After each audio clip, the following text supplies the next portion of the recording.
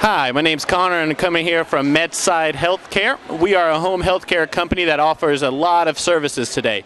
One of the services that we are highlighting today is our home care services. That's going to be for mostly elderly individuals that are still independent enough not to go into the nursing homes, but their family members would probably feel more comfortable if they had somebody in their home, maybe when they're at work or they just can't be in the home because they're out of state. So we actually send in what we call personal care assistants. These personal care assistants do anything from helping the client get food, so cooking, bathing, clothing the client, reminding the client to take their medication, and really it's fostering a companionship with a lot of our patients.